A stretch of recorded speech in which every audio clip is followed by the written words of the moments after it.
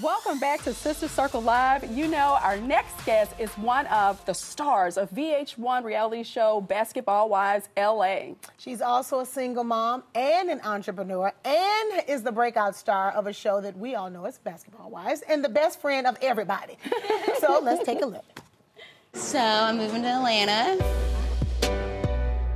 and I found like a really great home and in a nice part of Atlanta. I have like a lot of friends in Atlanta and all that stuff. So you do? Yeah, a lot of friends and family. So you like it there? I love it there. I feel like I'm gonna go back and forth.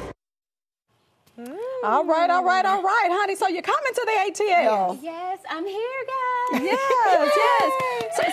So what was the determining factor for you to move from LA to Atlanta? What drew you to Atlanta? Well, Atlanta, I love it. I have friends here, but most of all, my ex-husband is in Chicago, and we needed to find a happy medium. Right. So in order to effectively co-parent, I needed my kids to be closer to their dad. Yes. Sure. So Atlanta was my place I picked. It's a good place. Yes, it's a good great place. weather here and great schools. It makes sense. It makes sense. Yeah. Describe to me, how is it for you to share your life in front of millions? You know, we've seen you for a number of years on Basketball Wives. We've seen you in some tight spots, and we've seen you have some amazing times. How is it sharing your life with millions? You know what? Sometimes it's difficult.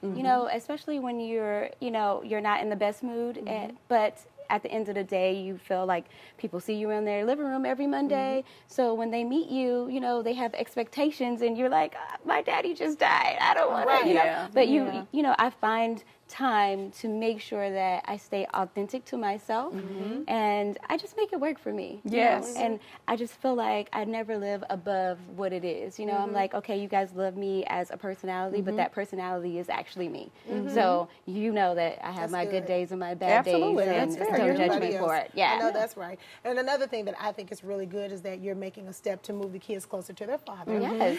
And speaking of which, like, we watched you kind of go through this difficult divorce on TV. Right. So it's good that you still feel like, you know what I'm saying? Like, it seems that you guys have found a happy medium within your relationship as well. So tell us, take us through what that was like dealing with a divorce on TV. It was really difficult. When I filed for divorce, the next morning it was all over the blogs, and it was at the other end of everyone's tongue. Like, we knew this was gonna not work, but what they didn't realize is that he and I had been together for 12 years prior to that, and so I was devastated. I was, and I had to figure out how to just get tough skin because I was everything I didn't know I was. I am a church-going woman. What do you mean? And an educated woman, by the way. An educated woman with a college degree. So it was just kind of like, I am everything that you guys are just putting things on me. You're saying that I want this when I really actually want nothing.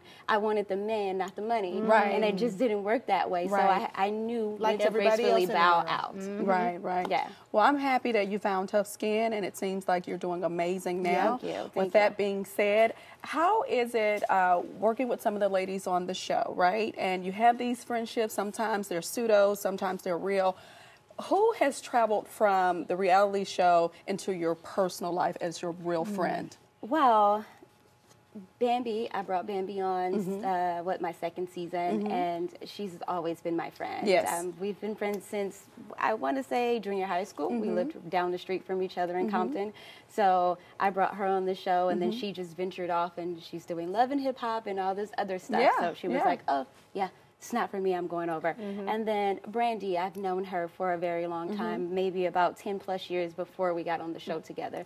So the person that I will say that, kind of stuck with me outside of the Basketball Wife franchise that I met during taping would be Jackie. Right. And we, a lot of people are like, are you kidding me, Jackie? But yes, we had our ups and downs, but in the midst of our ups and downs, we learned to respect each other and love each other. And so yes, that would be my sister. Go, sis. Okay. Go ahead. Real quick, these lashes on I'm your looking face at are them amazing. Tell us about your lash line, girl, right quick before we go, because these lashes, honey, are amazing.